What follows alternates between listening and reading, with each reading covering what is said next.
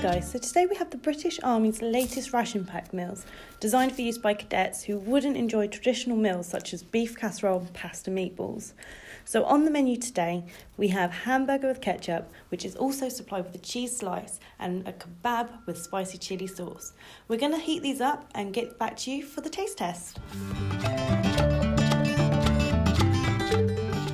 Right, we're back, and as you can see, the burger actually looks like a burger, which I wasn't expecting.